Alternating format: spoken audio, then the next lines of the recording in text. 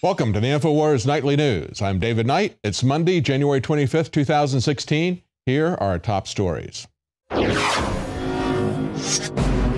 Tonight, the winner of the Make Fun of Hillary contest. And would you want this man to be your next president? In the spirit of gun control, will you disarm your entire security team? We'll get right back to you. You'll get back to me? Would you like a sip of my soda? Mayor Michael Bloomberg threatens to throw his hat in the ring. That's next. We've got the jump on you. We know what you're up to, and we're fully aware of your garbage. Now, you thought you just poison us with fluoride vaccines and stun us, and then you can still take us over. You are falling. You are rotting. You are ugly. You are stupid. You are bad. You are pathetic. You will fail.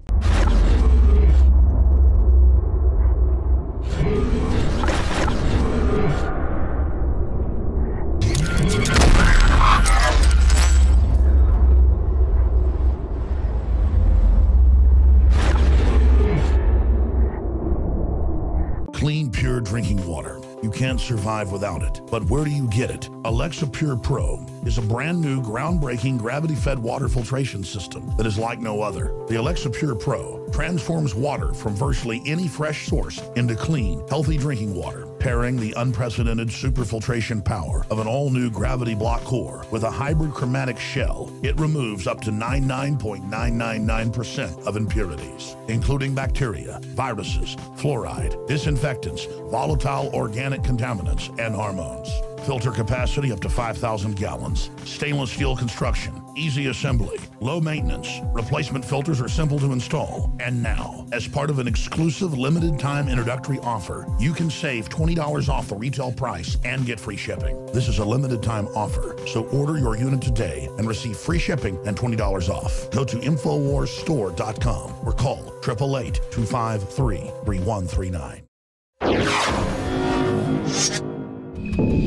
There was a lot of buzz this weekend about Michael Bloomberg possibly entering to the presidential race as an independent. I want to take a look at this and ask, what does his entry tell us about a couple of things? Number one, about the global elitist cabal that we've just seen meeting in Davos. Also, what does it tell us about our corrupt, gamed system? Why is he getting in? Well, first of all, he says he would get in if Hillary Clinton doesn't make it. They're concerned that Bernie Sanders and Donald Trump don't take orders from this globalist elite cabal that we see in Davos. And so they want to make sure that they've got somebody. Typically, they like to have both candidates be someone that they've met with previously, that they have an understanding with before the election, that will do their bidding. They always can try to do that after the election. We always have to be concerned that our candidates will cave into that, not be their own man, not operate in the interest of the American people. But they want to make sure there's somebody there ahead of time. That tells us something about Hillary Clinton, doesn't it? It tells us that Hillary Clinton is their woman, the one they would like to have in, the one that they feel comfortable that they can control things with. If Hillary Clinton doesn't make it in the primaries, if she's indicted for criminal actions, as she should be, then we have Michael Bloomberg waiting in the wings. And we're going to take a look at what it would take for him to be an independent candidate and how they have rigged that process as well. But first, let's take a quick look at Davos. It just wrapped up. And as we see on RT, the headline says Davos is the problem and not the solution. They talk about the fact that we have problems of mass unemployment, an ever-widening gap between rich and poor, the biggest refugee crisis since World War II. Where does that come from? It comes from the very people who are meeting at Davos. As one person tweeted out, Harry Leslie Smith, quoted in this article, says, "The world is in a bad way, from wars, a global refugee crisis to economic mayhem. But no one at the Davos 2016 apologized for their leadership over it." And they go on to point out the World Economic Forum says it is committed to improving the state of the world, but the reality is that the world is in much worse shape than it was when it was created in 1971. They like to talk about stakeholder theory, global public interest, and it really is an elite-friendly economic order. Think about the fact they talk about stakeholders all the time. Whenever you see them talking about stakeholders, whether they're talking about it with climate treaties or whether they're talking about it with trade treaties, is always the stakeholders who are the ones who are meeting in the private rooms, creating the documents, and then handing it off to the so-called elected representatives of us to rubber stamp and enact. It's those stakeholders that put everything together because they don't believe that you and I have a stake in the future. And if we don't understand what's going on, we won't have a stake in the future. It'll be people at Davos, people like George Soros, people like Bill Gates, Tony Blair, and of course, Eric Cantor. Eric Cantor, you know, the guy who was primaried out because of the way he sold out the Republican Party. He lost the primary. He was the #2 guy in the House, second only to Boehner, and he lost his primary. That was pretty much unprecedented. It was something that hadn't happened for, I think it was well over 100 years. Nevertheless, he's at Davos talking about the consequences of Donald Trump. We covered this article last week. It was from Bloomberg Business, interestingly enough. The headline was, "The Specter of Donald Trump Haunts Davos." And they say Trump and the White House is ratcheting up anxiety among the 2,500 business and political leaders gathered at the Swiss ski resort for the annual World Economic Forum. And then they quote Eric Cantor, who says, "Unfortunately, I do think that if there were to be a Trump administration, the casualty would likely be trade." See, they want to push through the Trans-Pacific Transatlantic Partnership agreements because creating this trade bloc is the necessary step for them to create a political consolidation. And so that's what they're concerned about. And again, it's not to say that I don't support Bernie Sanders or Donald Trump. It's not to say that they're good guys. They're the enemy of my enemy, so you could say that we could support them for that reason. Nevertheless, they are very concerned that these people are not going to toe the line, not going to do precisely what they want in terms of open borders, in terms of exporting our jobs, in terms of destroying the country economically. And that's what Donald Trump has risen up to oppose.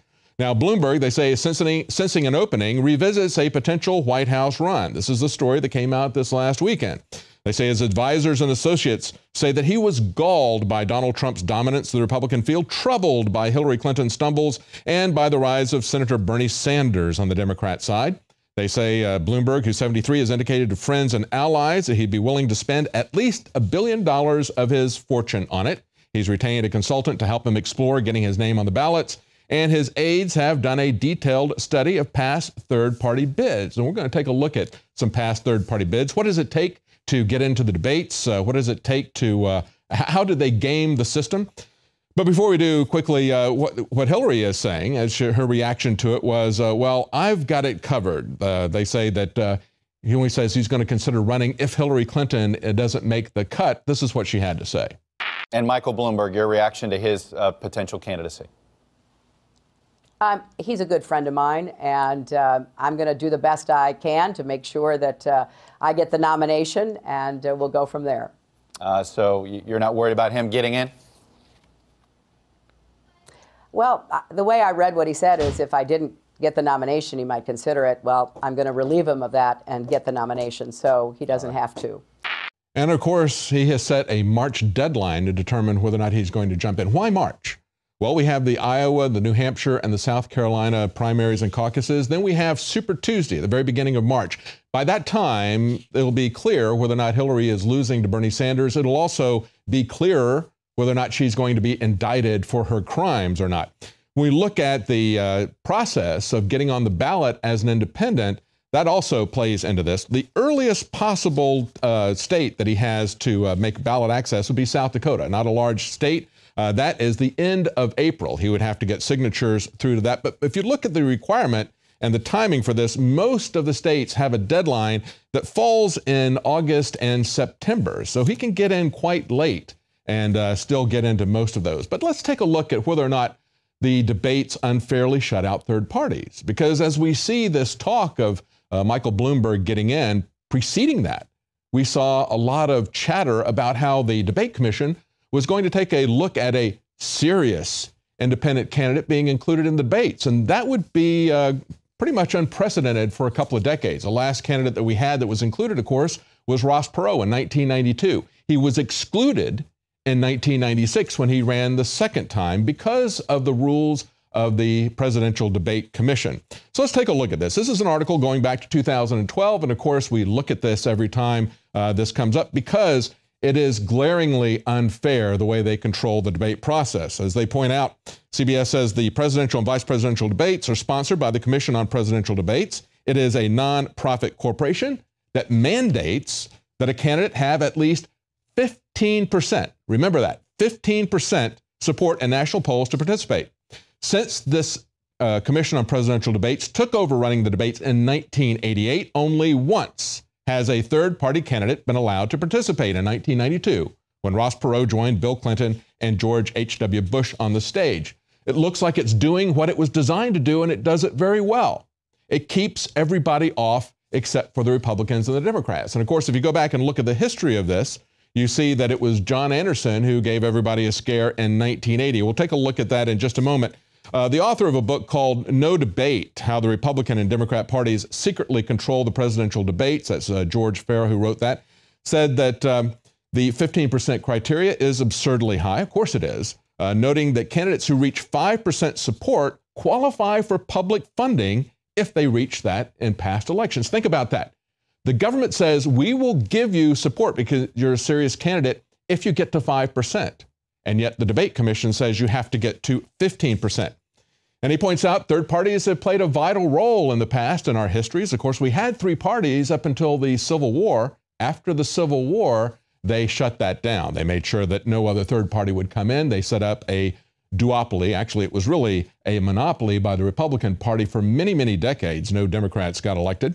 And when you look at the history of presidential debates, of course, there was the famous one with John F. Kennedy and Richard Nixon in 1960. Interestingly enough, there wasn't another one until 1976, and that was held by the League of Women Voters. They pretty much were, I think, a lot fairer in terms of their inclusion. In the 1980 presidential race, of course, that was Jimmy Carter, Ronald Reagan, and John Anderson was the independent. Jimmy Carter strongly opposed the inclusion of independent candidate John Anderson. Anderson had polled as high as 26%, but of course, Jimmy Carter didn't want him on simply because of that, because he had high support. And so what he did was he boycotted the debate by the League of Women Voters, leaving John Anderson to debate Ronald Reagan by himself. In 1984, as Reagan was running for re-election, the League of Women Voters held a press conference. They lambasted Reagan and Walter Mondale, the Democrat running against him at that point in time, for rejecting dozens of potential debate moderators. And then after that, the Republicans and Democrats said, this is enough. We're not going to have anything like the League of Women Voters running this. We're going to run it ourselves. And so they set up this commission, and they justify it with the crowded ballot fallacy. This is a Newton Minnow, a great name for somebody, small fish in a big pond. A member of the CPD, former chairman of the Federal Communications Commission, the FCC, he said that this threshold keeps the debates from becoming a free-for-all. He said, there are 410 candidates. Let me repeat that, 410 candidates that are registered with the Federal Election Commission. No, look, the crowded ballot would not happen. Simply put, if you look at all of the candidates in the last election who qualified, who were mathematically capable because they were on enough ballots of winning the presidency, you would have had not 410, but 4. You would have also included Gary Johnson and the Green candidate party. You would have had 4 candidates there in addition to Barack Obama and what was that guy's name? Oh, that guy Romney. That's his name, right? That's all you would have had in the last debate. As a matter of fact, they point out that it would not have been that crowded. If you had taken a look at people who had, if he made it a little bit narrow and said 5% support, you would have had Ross Perot would have participated in the debates in 1996 and as well as 1992. He's excluded. You would have had Ralph Nader and Pat Buchanan in 2000, and that's basically it. Why can't we have that kind of a choice? Well, we can't have that kind of a choice because the political establishment and the media establishment collude together to shut that down. Look at this article from The Atlantic. Just consider the headline, Fox Business winnows the field. This was for the debate that was held in December. Fox Business winnows the field. Why should they be allowed to winnow the field? And of course, if we look at the qualifications that they had to be included in the debate, they're far less than 15%. They looked at 4 national polls. Any candidate who averaged just 2.5% or higher made the primetime cut. CNN's debate 2 weeks earlier allowed for candidates who polled 3.5% or higher, or 4% or higher in Iowa or New Hampshire. Look, we have an interest in knowing who these people are. We should have a free and open discussion. We shouldn't allow Fox News to determine how many candidates we're going to have in the debate. We shouldn't allow the Republicans and the Democrats to shut everybody else out of the debate.